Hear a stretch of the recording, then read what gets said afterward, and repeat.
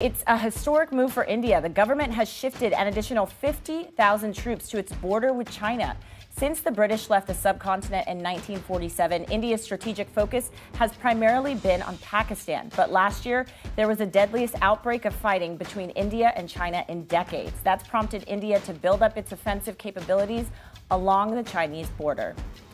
And it's a major...